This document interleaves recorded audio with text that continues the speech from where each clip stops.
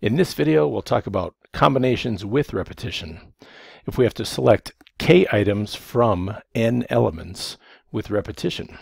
So with repetition, meaning we are putting the items back in after we select them, or an endless supply of the same type of something.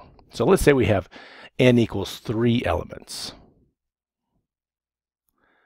And we'll name those elements. We've got, let's say, F, and we have the element R, and we have the element T. These can stand for what you want them to be, but we'll use those as an example. We're going to select 8 items. Okay, so I'll say k equals 8 items. Okay, so what are we going to select? Well, let's just pick some items out. I'm going to put a block here so we don't mix these letters up with this k. Let's say we pick an R. Okay, so we picked an R, but it's replacement or an endless supply of this R. So I'm going to put an R back in. All right, and then we're going to pick, let's say, another R.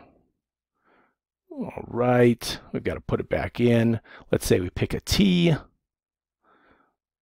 We've got to put that back in. We only have 3 so far. We're going to continue this until we have 8 selected. So let's say we pick another R. We have to replace that R. Let's say we pick an F finally. We have to replace that F. Let's say we pick an R. We like those R's. We replace that R. Let's say we pick an F. We have to replace that F. Let's say we have 1, 2, 3, 4, 5, 6, 7. We pick one more. We're on to our last one. We're going to pick a T to end it. Now we're not going to replace that T. This is a very important point here. We are not going to replace that T because we are finished. We have selected all 8 items. So now if we look at the total number of elements that we had here, if we kept resupplying, every time we took an R out, we put another one back in, how many different elements did we have? Well, we had 1, 2, 3, 4, 5, 6, 7, 8, 9, 10. Or let's look at it this way. We had the original 3 in blue here. So I'm going to say we have the original, the number from which we chose. We had our 3.